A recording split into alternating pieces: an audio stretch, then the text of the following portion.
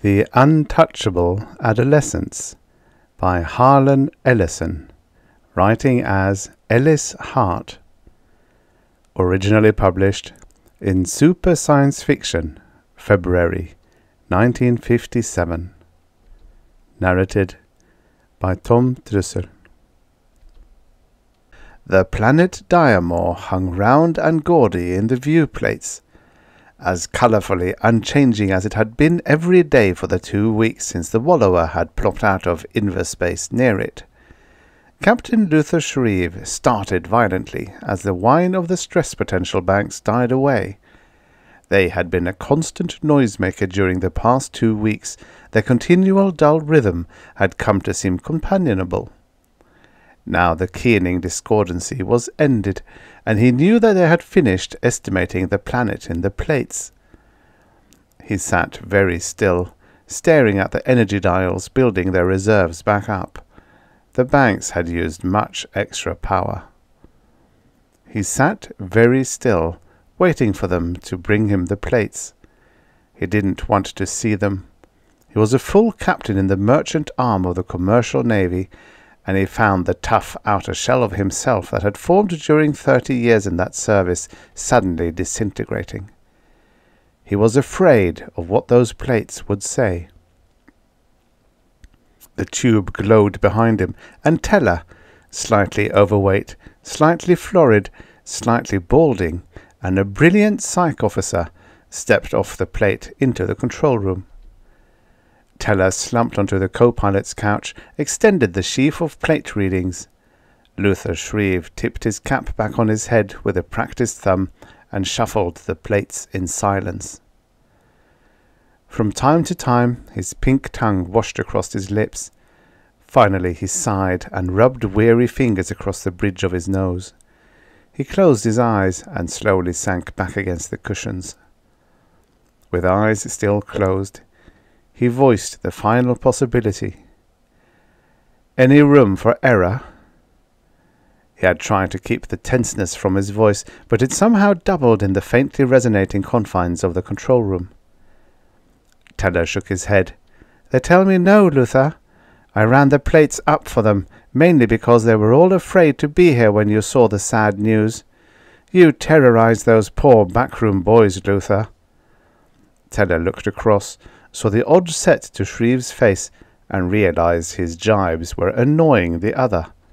He swung his short legs over the side of the couch with a thump, clasped his hands in his lap, as though about to recite. They have somewhere less than 5 months. Then the big push comes. The eruptions will wipe out 9/10 of the centers of community. He leaned across and pulled one sheet from the stack Shreve held. Here is a position map. He indicated with quick, short jabs of his finger where the first earthquakes would hit, and followed blue lines to their terminuses. He extended his hands, palms upward, in a movement of futility and sadness. Shreve sat forward sharply. He swept the cap from his head with one hand, ran the other through stringy brown hair. He pursed his lips, muttered, "We've got to do something. It's more than just business potential ruined. There are people down there, Carl. Millions of them. We can't let them die." "True," Teller stated simply, looking at his clasped hands. "But," he added, "what about the itinerary? They'll scream bloody blazes back there if you break schedule." He cocked a thumb toward the rear of the ship, toward Earth. "Carl, I've been pushing one of these cans for merch arm over 30 years. I'll be 31 in August. I've never broken a schedule in my life. But this is something more important than bills of lading and sales curves."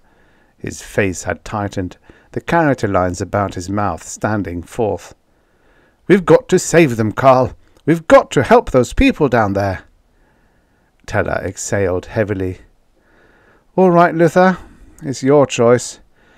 But you'd better produce something from those natives down there, or Merchar might get unpleasant." Shreve nodded. His face sagged into weariness momentarily. Then he straightened and depressed the public address stud on the couch arm. His orders were brief and direct. An hour later, ship time, The great wallower fired away with directional rockets and began to fall toward the multicolored sphere of Diamor. High jungle surrounded the ship. Deep red stringers of climbing vine meshed with the purple and green and blue of exotic tree forms. From the edge of the dead path the wallower had burned in settling, the patchwork melange of coloured growth reared and spread.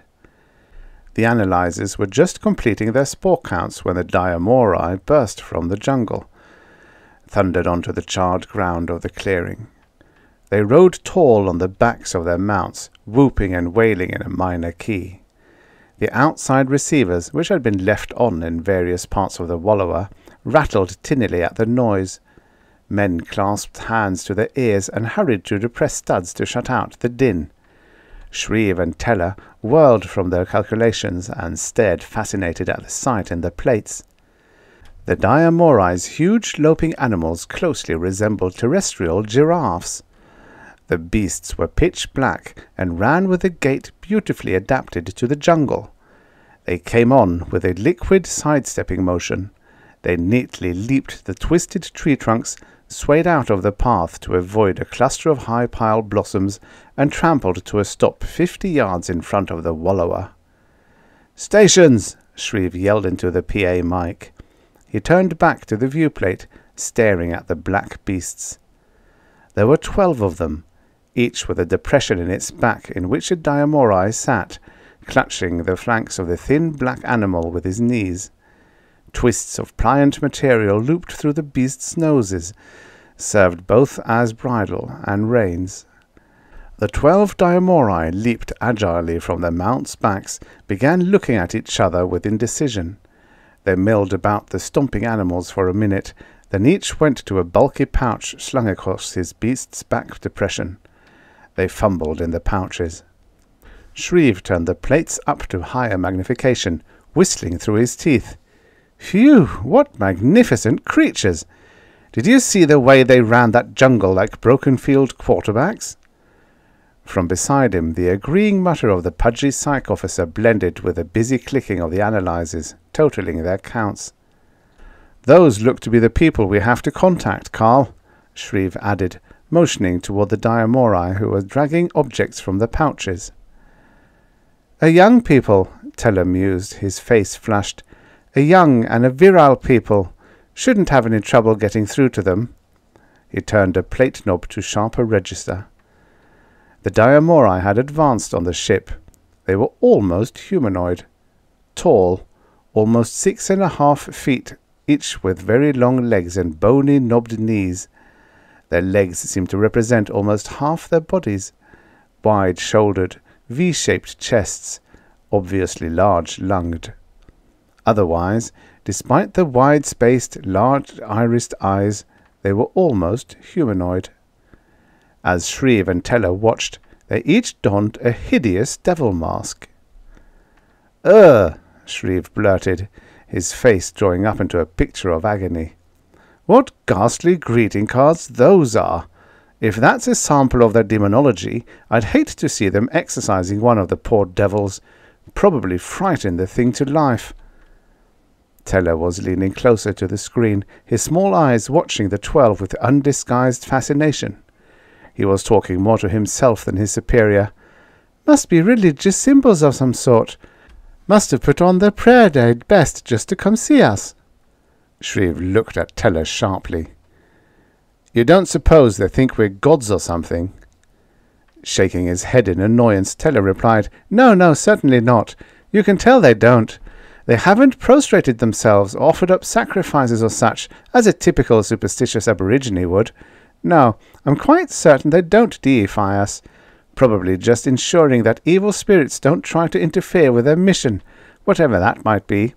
But," he added, "it doesn't appear to be dangerous, whatever it is." The 12 were now capering and turning handsprings directly under the plate's hull pickups, shaking their masks into the cameras. They seemed unaware that anyone might be watching. "Ritual," murmured Teller. As though his identification of it had tired them of their actions, they sat, almost as one. Cross-legged, arms akimbo, expressions stolidly hidden by the grotesque shapes of their devil masks, they waited. Again, almost to the second, they removed their hands from their hips and folded them across their massive chests. Shreve looked at the tight semicircle of aliens, then at Teller. He licked his lips anxiously.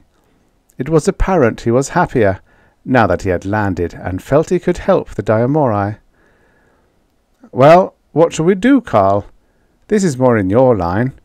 Should we go out and talk to them, or bring them inside? Do you think they're aware of the coming eruptions?" The questions had come out on top of one another with an almost childlike anxiety. It was odd to hear such a tone from the otherwise stolid Shreve. Teller looked up in surprise. He smiled slowly. The psych officer flipped his plate off, turned, crossing his arms as the aliens had done, and sat on the dead console. "I don't think they know what's happening down there, Luther. At least," he amended, "they didn't appear to be preparing for evacuation in the threatened areas when we went over them. So I rather suspect they're waiting for us to come out and chat." He shrugged his shoulders, staring at Shreve. "And that, my captain, is it." Shreve looked back at the aliens in his plate. He nodded his head with determination, and his face lit up with purpose. Teller had seen the look once or twice before. Never on routine commercial ventures, however. He had labelled it missionary zeal. The Diamori were still sitting in cross-legged squats, their knees up about their masks' pointed ears and horned temples. "Well, then I suppose we'd better go out and chat. The sooner we set up the stress rectifiers, the better." He got up, stepped toward the shaft. "Oh," he said, stopping and turning back to the psych officer. "I'd like you to come out with me, Carl. No orders, you understand, but I'd appreciate it." The short psychologist looked at him for a moment, nodded his head in acceptance. Shreve stepped into the shaft and sank down through the floor as the tube glowed. Teller looked at the empty shaft for a moment. As the platform slipped black into place, he flipped Shreve's plate off. Stepping onto the platform, he threw a glance over his shoulder at the now grey plate. "You're a very young race," he whispered, disappearing through the floor. They dropped the few inches to the ground, bouncing a bit more than they had allowed for in the lessened gravity of Diamor. All around them the screams of the jungle meshed into one primal roar. Shreve ran his tongue around the inside of his cheek. The medic had flatly refused to allow their exit unless they submitted to the 6 shots he felt were minimum safety precaution. With the feel of the electro-syringe still in his cheeks, Shreve stepped away from the monstrous plug port, raising his arms in friendship. Behind him, Teller did the same. They moved slowly toward the Diamori. The 12 sat immobile, yet seeming to be looking from each other to the Earthman, and back, in sharp, jerking motions. It was all illusion, but disquieting. As they stepped toward the aliens, Shreve felt the nerves in his teeth begin to twitch. He had been about to say something soothing in English, but the words never came out. "Who are you?" The question appeared in his head full-blown, inquisitive, without sense of direction or distance. He knew immediately from where it had come, of course, yet he could not quite believe it. Shreve stopped dead, the pain in his jaws mounting. He glanced quickly at Teller. The shorter man was clutching his jaws with both hands, biting his lower lip and rocking back and forth, eyes half closed. "Carl," Shreve's tongue stumbled over the words in his pain. My God, Carl, they're telepathic." They stood rooted in their tracks, staring at the 12 impassive aliens in their grotesque masks. Teller stared in open fascination, still clutching his head. "The first," he murmured in awe. "The very first! They always said someday we'd meet them, and now, by God, we have." His voice died off to a whisper, and he stared, unblinking, at the dark-skinned Diamori. The words appeared in their mind once more, this time more firm, tinged with impatience.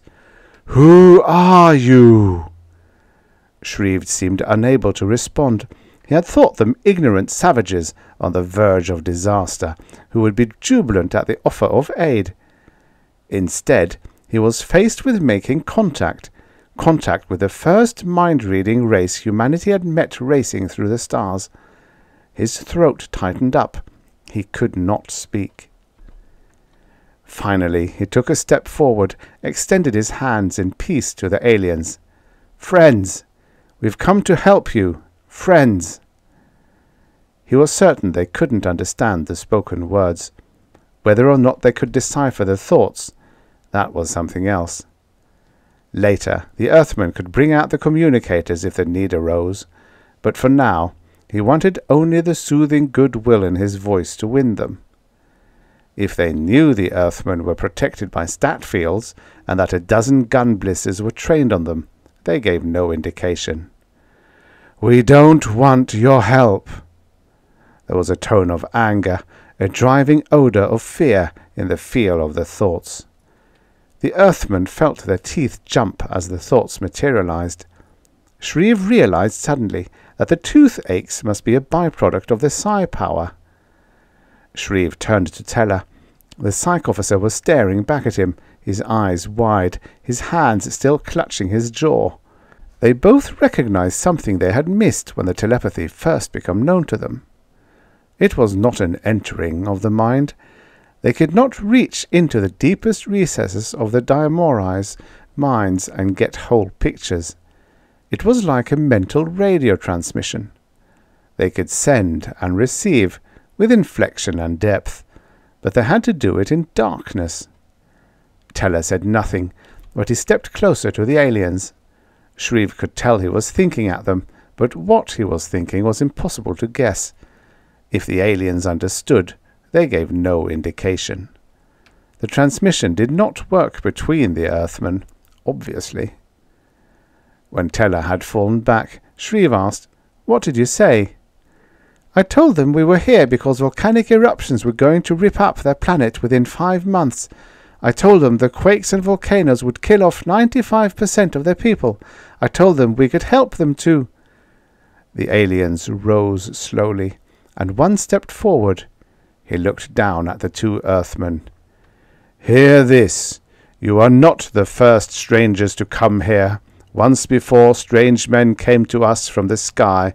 They called themselves the Kaiban, and they told us they wanted to trade, but they did not trade. They ate away our land and burned our jungle and took our women and killed our young warriors." It came as a blast of pure thought, all at once, as though spurted out whole from the mind.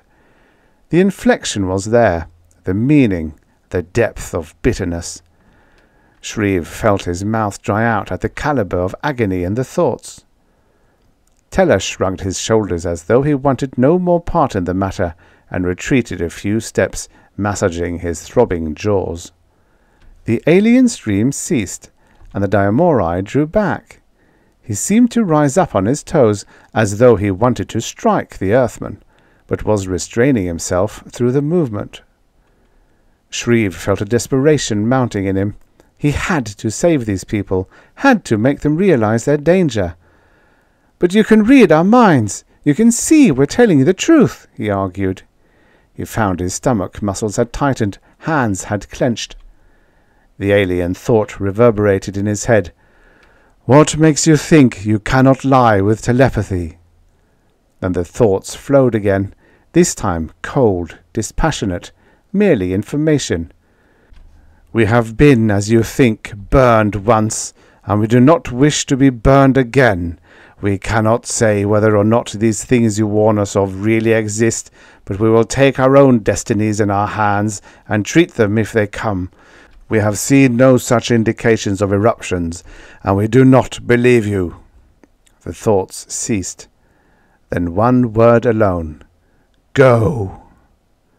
Shreve cursed the limitations of the psi faculty. Of what use was a mind-reading ability if it merely told you what another person thought, not whether it was true or not?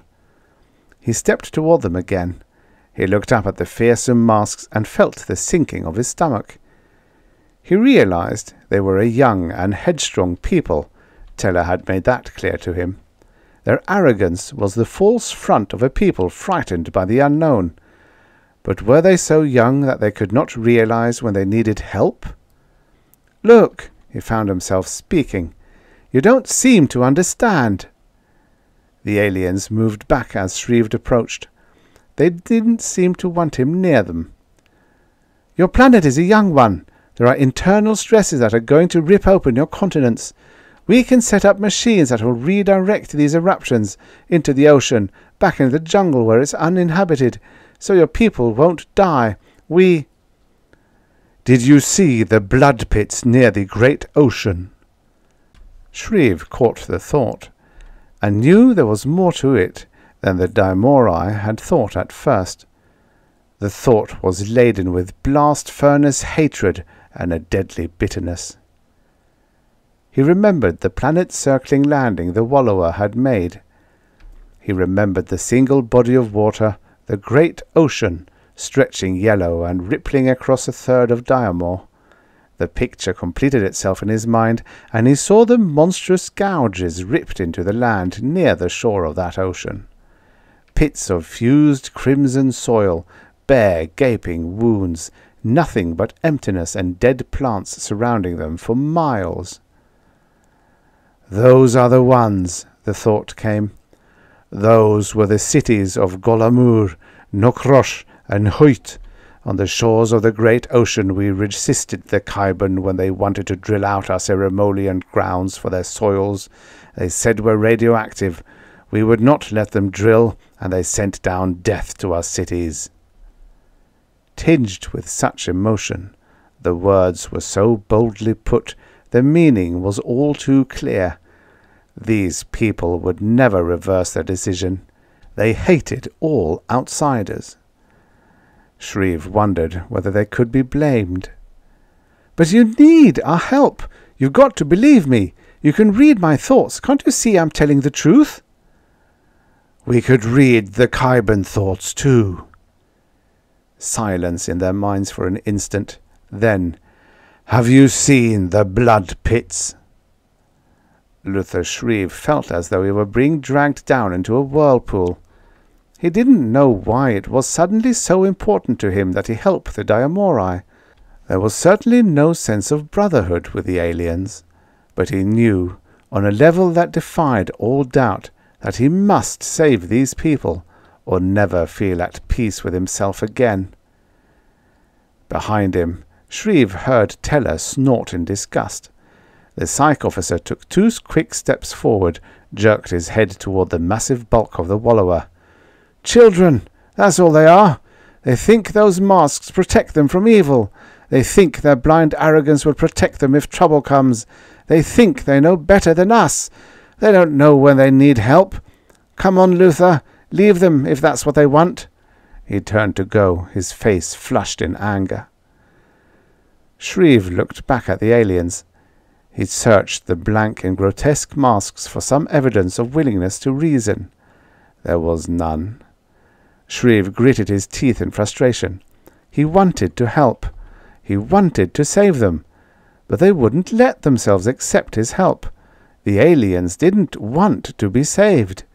They stood there, tall, impassive, the thought radiating unendingly. "Go, go, go, go, go, go, go, go, go, go, go, go, go, go, go, go." Luther Shreve stepped toward them, anger boiling hot in his brain. "All right, damn you!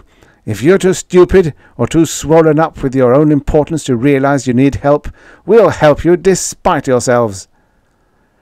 "Why do you think the Kaiban left Diamor?" Shreve's words stopped before they could be spoken. His fury checked itself. He hadn't considered that. Why had another race, one that could decimate a planet as the blood pits indicated they could, leave when they seemed to be on the verge of getting what they wanted? "We are not defenseless. We can stop you. We will hurt you. Go." Teller's sharp laugh interrupted before Shreve could get an answer out. "Fools! Pompous adolescents! What makes you think your primitive warriors with their bogey masks can harm us? Look!" He stepped toward the alien. The Diamori backed up. Teller stepped quickly, coming into sharp contact with the alien's body. The Diamori leaped back, the short hairs on his body standing straight out. He thought something at his brothers. It was incomprehensible to the Earthman.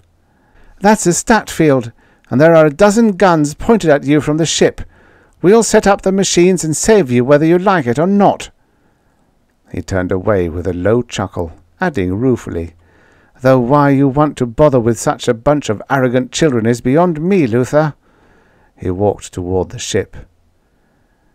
Casting nervous glances at one another, the aliens leaped to the backs of their mounts, reined in, and turned to leave. Shreve stood and watched them as they loped to the jungle's edge. The ebony giraffe things drew up short, and the leaders reared up as the alien turned to stare at Shreve. "Go, or we will hurt you." In an instant they were gone, melting into the coloured riot of the jungle, the beast's hoofs beating ever more faintly as they moved away. Shreve turned back to the ship. He should have felt no temperature changes within his stat field, yet somehow he had grown chilled in a few seconds. Night had descended quickly, dropping like a sea of ink over Diamor. The robomechs had set out the floodlamps almost to the edges of the jungle, and the wallower was bathed in white light, sharply outlining her plate construction and the clean transparency of the conning bubbles. Paul Jakovsky, Robo-Exec, junior grade, stood behind his control console in the construction bubble, watching the 30-ton robomech carrying its burden. The 16-wheeled robomech rolled off the extended cargo hatch ramp, sinking just a bit into the springy ground of Diamor.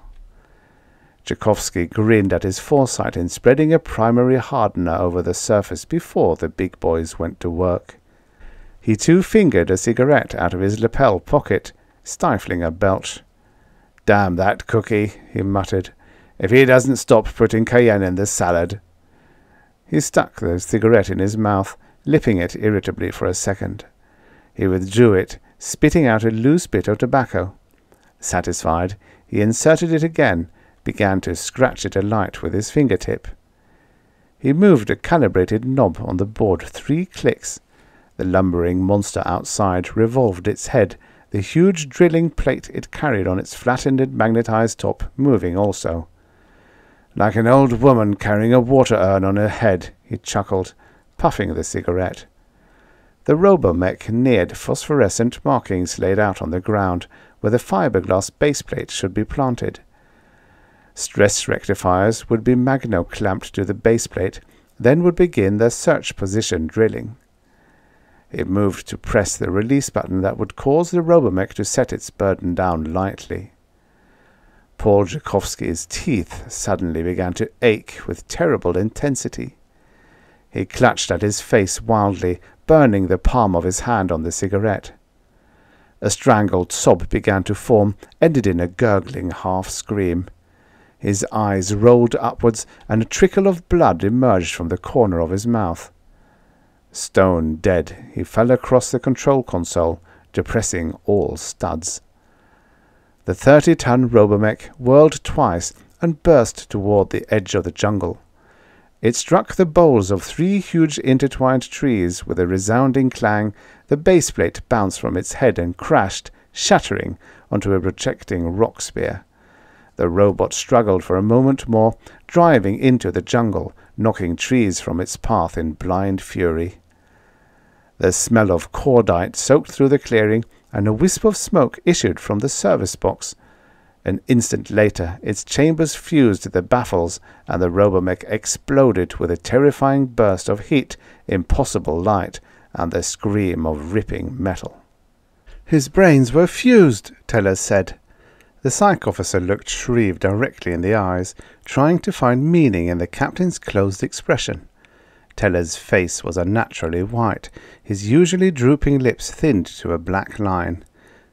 "The autopsy men were shaking like loose bolts when they reported to me, Luther. They swore they'd never seen anything like it before. It was as if someone had taken that boy's brains in his red-hot hands and moulded them like clay. Shreve's jaw muscles worked in a strange rhythm. His voice was cold and determined. "We are going to get those rectifiers set up. Better stay in your cabin, Carl. I've got to put men on it."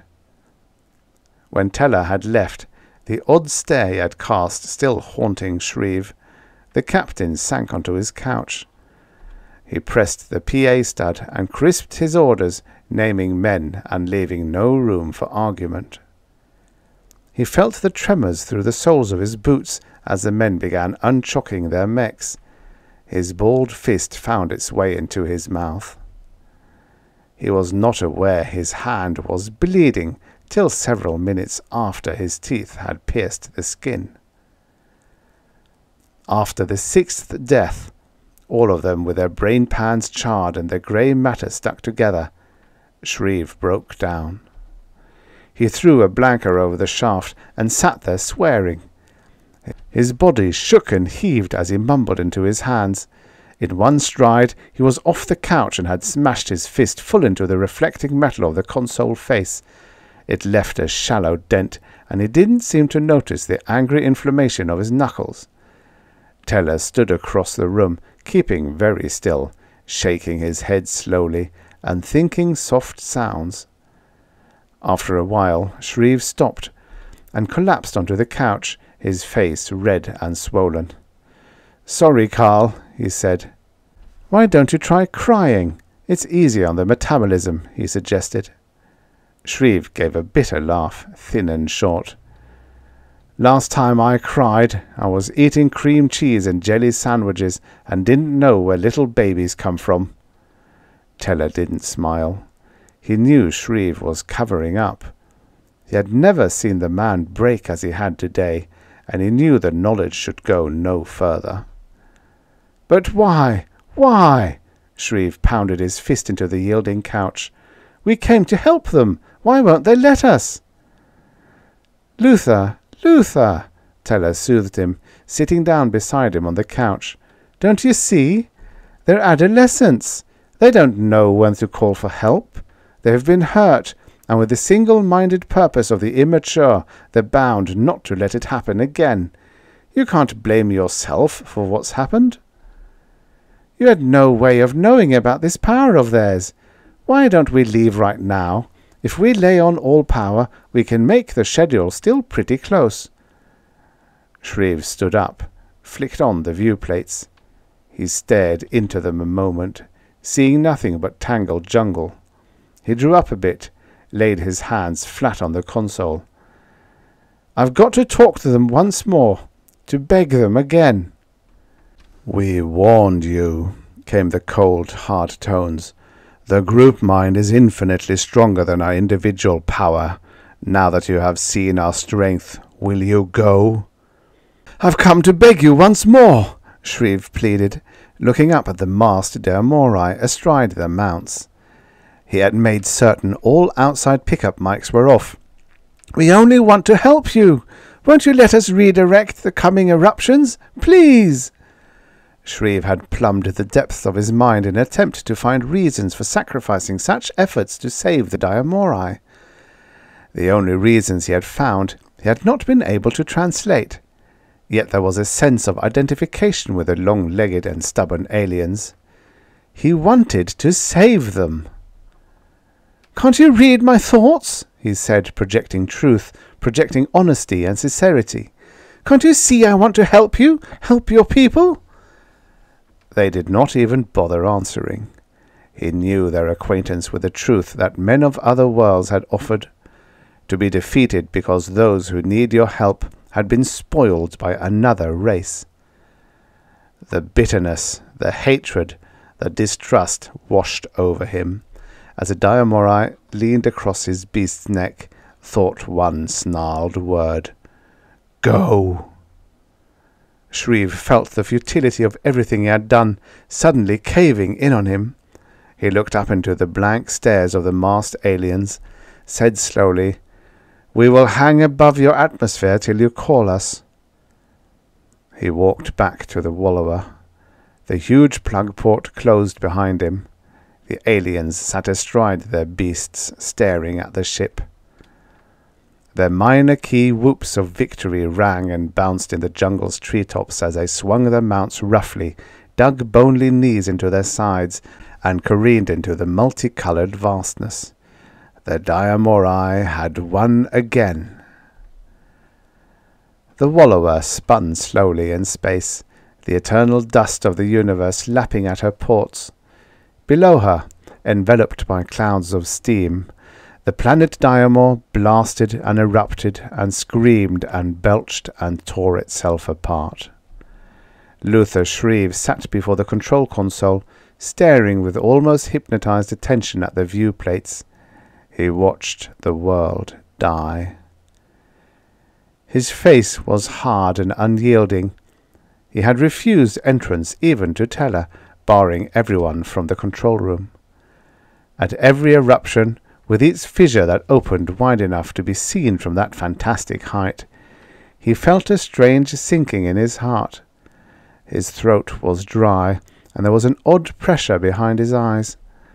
He watched silently, every once in a while letting the thought, "They didn't know when to ask for help," filter through his mind. The group of deciders huddled in the blasted council hall. The floor, what was left of the inlaid tiles, shivered and heaved. Beyond the twisted lattices of the windows, they could hear the mighty rending of the planet as it opened and swallowed all that stood. Within an hour of the first eruptions, so quickly and with such fury that there had been no time for preparation, almost 3/5 of their race had been decimated. The cities Kes and Ukviabask and Layla had gone under with roaring flames and the scraping of stone against flesh. The great ocean had exploded with a red-hot bubbling and roared onto the land, washing everything before it. The lava flows raced eastward to the ceremonial grounds and westward to the hunting preserve. Everywhere, the ground opened without warning or reason, and life sank beneath the earth. "Wrong," the group of deciders admitted in their last refuge. "We were wrong. We have been foolish. We have rejected our only salvation. We must prepare the group mind, send our plea for aid into space, speak to the outsiders, ask them to help us." They thought their instructions away from themselves to their kin across Diamor's blasted face. "Prepare! Join! Speak to the outsiders!" And when they had gathered together every last Diamori, with more dying as they joined the chain, with a feel of agony radiating through the group mind, the message weakly rose. Tentatively it probed at the inner surface of Diamor's atmosphere. The power was, perhaps, insufficient to reach the spaceship. 3/5 of the Diamori were lost to the group mind. The group mind struggled, frantically beaming, in hopelessness, trying to get through to the Earthmen who rode above them. The men who rode above them, waiting for a signal from the Diamori. Shreve turned away from the plates, flicking them off. "I can't stand it, Carl. How senseless! Because one race dealt them unfairly, they closed their eyes to help from anyone else." Teller crossed his legs as he sat on the couch. He did not appear to be disturbed by the sight from below. "Luther, you can't go on destroying yourself. You did everything you could. You were as resourceful as any man could have been. Now you'd better get back to the schedule. We're over 4.5 months due at our next landfall." He saw his words were having no effect. "Look, Luther, I've been in this business almost as long as you. I've seen this time and again.